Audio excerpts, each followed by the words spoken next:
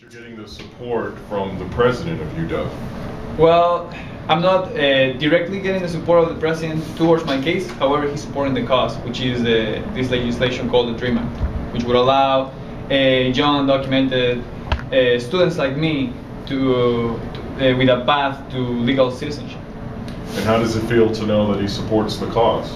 It feels great to know that one of the persons who signed my degree supports this cause that promotes higher education. And what's next for you? I understand that your status is in limbo. Yeah, my status is in limbo right now. My next deadline is on February 16th. We're still waiting to see what the immigration authorities are going to do on regards of the request that Senator Canwell has put on my behalf for an extension of my deportation until the end of the 111th Congress.